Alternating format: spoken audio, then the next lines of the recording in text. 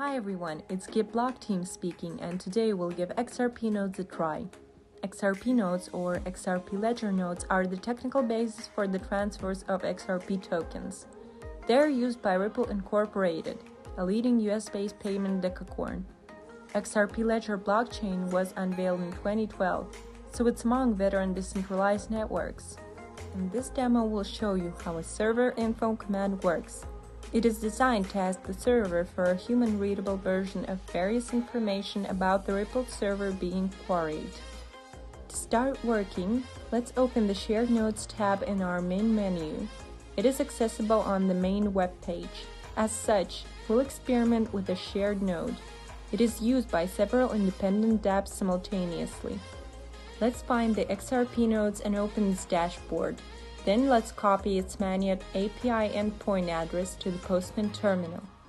In the terminal, we need to paste the URL in the corresponding box, set post as a type of command, and customize X API key before copying the client ID.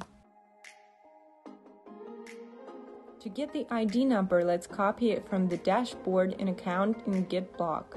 Number of API keys can be found in the black box. Let's copy it to the X API key string. To create the body request, let's set raw as a type of data and choose JSON as a type of request. Then we need to find the text of request. Let's get back to XRP Shared Nodes tab and click on JSON RPC, as it is the type of method we utilize for our experiment. In the Search Methods tab, let's choose the server info request we're interested in. Let's copy the text of request that starts from data raw string and paste it into the body of request field in Postman terminal.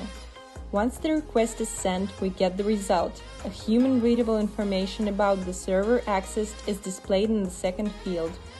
That's it. We're good to go for now. Have a great day and stay tuned.